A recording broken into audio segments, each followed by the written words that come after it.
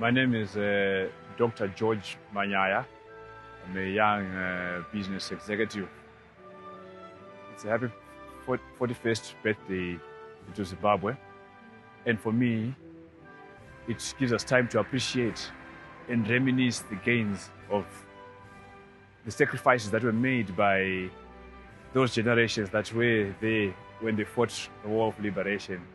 It brings some independence in terms of economic emancipation, where us as the youth are actually able to maneuver in the business or in any realm that we are, be it in sport, and the liberty and freedom that has been brought about because of these sacrifices, which we appreciate. My wish as a young Zimbabwean is for all of us young Zimbabwean to take ownership and have the teamwork and embrace the ethos of national building so that we are actually united as one. We must eradicate polarization.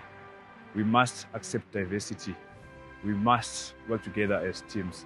We must embrace equality, because we appreciate that when independence came, they were trying to build the future for their youth, and this is us, the youth.